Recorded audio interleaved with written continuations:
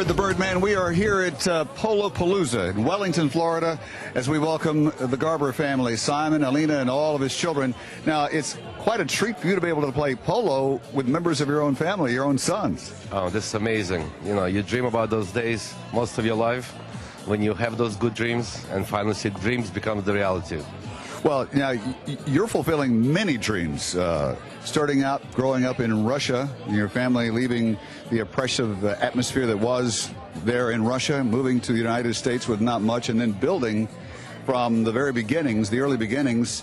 You've built your empire, and it continues to grow, so congratulations on realizing that dream. But it seems to me that you continue to realize dreams every day, every week of your life. Well, as you know, as you get older, you just get bigger dreams. Sure. So it's all about the toys, the dreams, and your family. So for me, it's one of those fulfilling days of my life. Tim Byrd, the Birdman, here in Wellington, Florida. Happy to be with Simon Garber. The Garber family put on quite an event today. And when the rain started falling last night, we were all wondering what kind of day the day would be today. And everything really kind of cooperated. They drained the field, and it was playable in parts. And so we did have Polopalooza #1. It is now officially in the books. Simon Garber, welcome to Palm Beach County. Thank you. Thank you so much. We're glad to have you and your family here, and certainly your kindness and your generosity towards everybody here. But today, the recipients were the Boys and Girls Club of Palm Beach County. You know, the crowd turned out very, very nicely. The polo match was great fun. It was good to watch you play on the horses with your sons. And, of course, there's been food and festivities, and your son's first birthday. Yeah, Shane's first birthday. So you have, what, is it 5 members, 5 children? I have 4 boys and a girl, and this is number 5. She has no shot. My daughter, that's right there. Usually when people say, I have 3 girls and 1 guy, people say the guy has no shot. But we're very happy to have your family here. You came from Russia many years ago to escape the repression there. You've worked very hard, but you had some very big dreams, and I would say that you're realizing a good number of them, are you not? Well, it takes time, but we're getting there. Yes. We're getting there. And tell us about, you know, the cab business that you have, because that is quite the network. Yeah, we own quite a few cabs, and national cab company, New York, New Orleans, Chicago, some other states, and we are very proud of it. It's one of the largest cab companies in North America, and we're growing. Obviously very successful. You're a very smart man. Now, you also happen to own 2 polo teams. Tell us what drew you to polo. Well, originally, I saw quite a few movies. I guess sometimes you see biography on TV, people doing things that you never think you'd be able to do, and challenges that polo brings to you, speed, you know, curiosity. I really fell in love with that. I thought it was a very edgy sport, something that I could be part of. Sure. And I fell in love. And so the first horse that you bought, tell us about what that experience was like and the feeling it gave you. The first horse I bought was Tamara, and I guess it was for the reason of to save taxes originally. Yes. But then we turned it into be a polo horse, and then we trained, and she's been with us for over 15 years. Now my kid Tyler plays it. Actually, he played today in the second checker, that horse. Well, that horse has become a member of the family. She is. She became a huge member.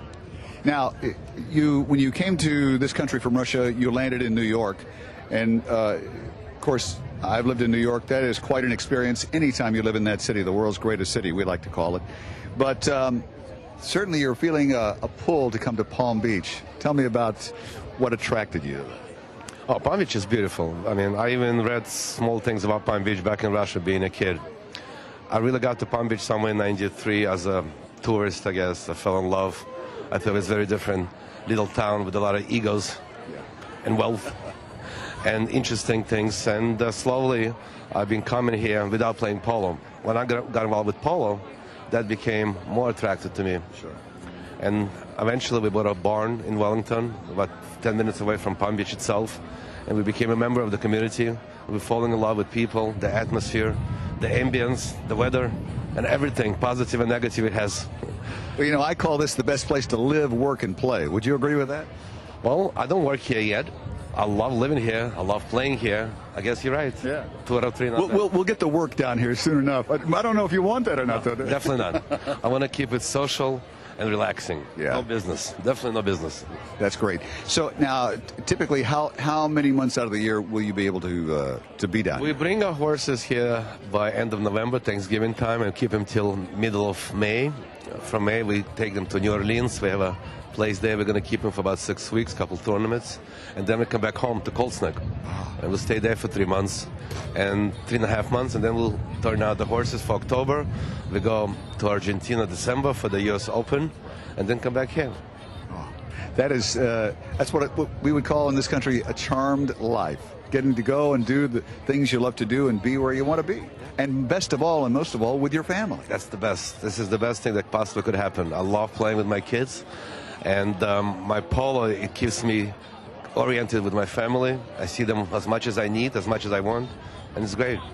That's many parents and would envy that position. Now, I have a question. You said your mom, or your parents obviously had a huge influence on you, but your mom had been a real driving force in encouraging you to be an entrepreneur. Oh, yeah. Talk to me about that, if you would, please.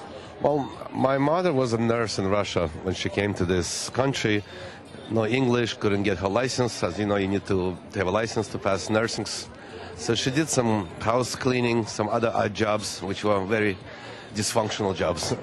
And her dreams were always for me to get good education, hopefully to stand on my own 2 feet.